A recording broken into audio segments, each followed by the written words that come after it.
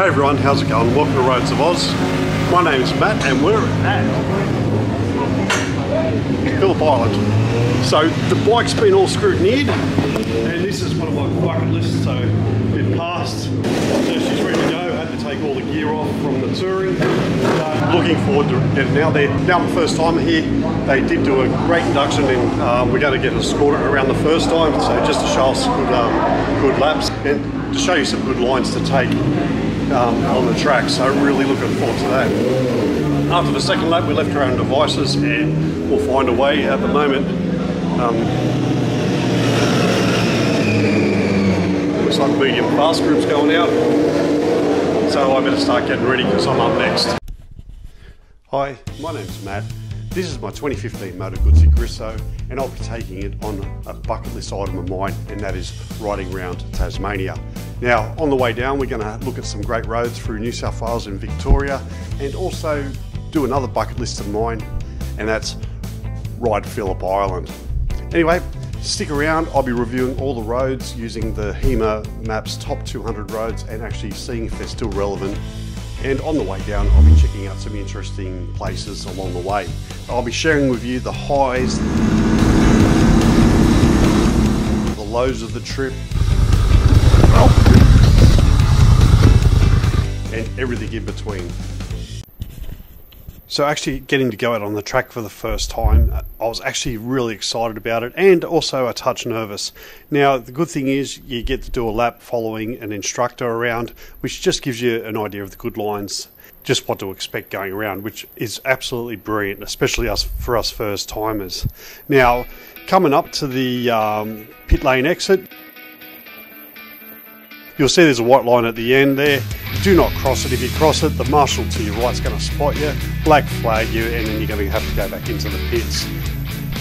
Crossing that line can put you in a bit of danger too, because that's the straight and people are coming down at quite a rapid rate. Alright, so after doing a nice lap around, they did warn us not to go too fast. On your second lap around, give your tyres a chance to warm up. You think I listened? Absolutely not, and almost bended gear at a moment.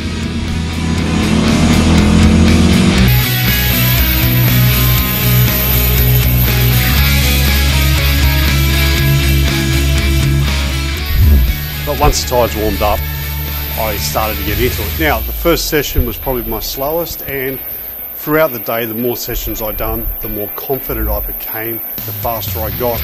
Now, sadly, I didn't film the last session. I actually ran out of battery, but I'm going to show you one of my better laps, and you have to apologise. The camera setup, because I had the screen, I actually had to use the extendable arm. I can't remember what it's called from GoPro, but it does get a bit shaky. But all in all, I can't recommend this experience enough. It's a bucket list item of mine. I've ticked it off. Would I do it again? Absolutely. It was so much fun.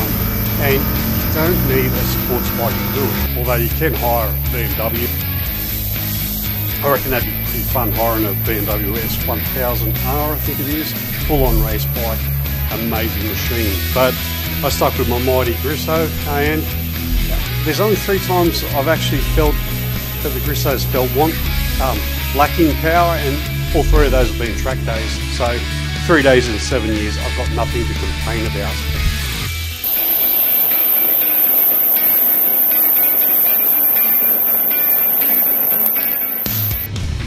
Now there was a moment where there was a yellow flag and I was thinking, oh, someone's come down. No, it was just that there was ducks on the road, so just be careful. Being on Phillip Island, there's a lot of bird life, and sadly sometimes they get on the track and get skittled.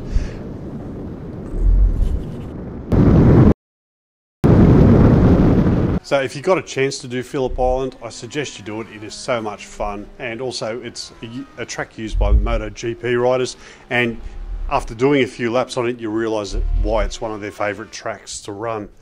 Anyway, that's pretty much it from me. I hope you found the video interesting. If you did, give it a like, hit the share button, and if you haven't done so already, hit that subscribe button. It helps out the channel massively. Anyway, thanks for watching, and I'll see you on the next vid.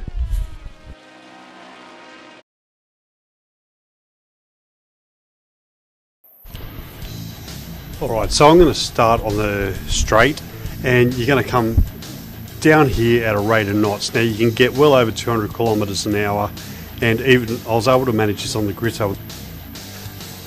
This session I wasn't able to because I would chicken out, because coming up to the straight I'd panic because I couldn't see, then I'd back off. Now coming up to the first right-hander, you can take that at 120 plus easy. It's a nice flowing bend, and it sets you up nicely for the left-hander that we're about to come up to. Now this left-hander just goes on and on and on. You will scrape pegs here if you hook it down too far, but let it push the bike wide so you can take the next left-hander at a much higher speed.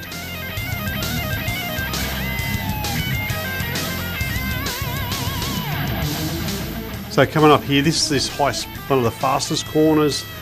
You go into it at about, as I said, I was doing about 135. Problem is the next corner is really slow, so you're really on the anchors. Now if you do screw up, you can go straight, and that will take you back to the pits, and you can rejoin the track later on. But as you can see, I'm not going too fast around it.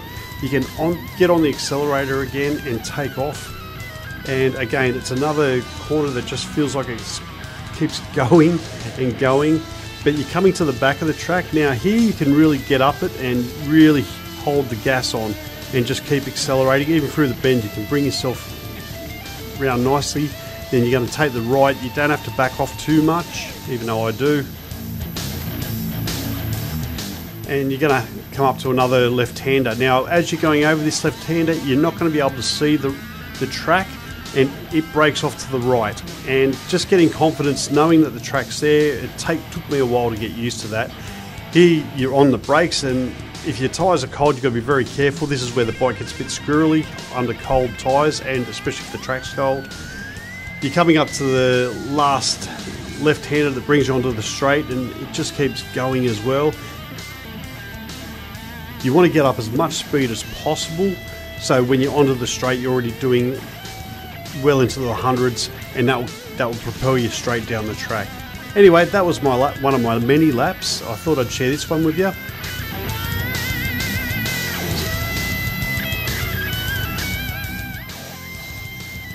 As you can see, the bike's going past me. It's the only time I really wanted a sports bike, is when stuff like that happens.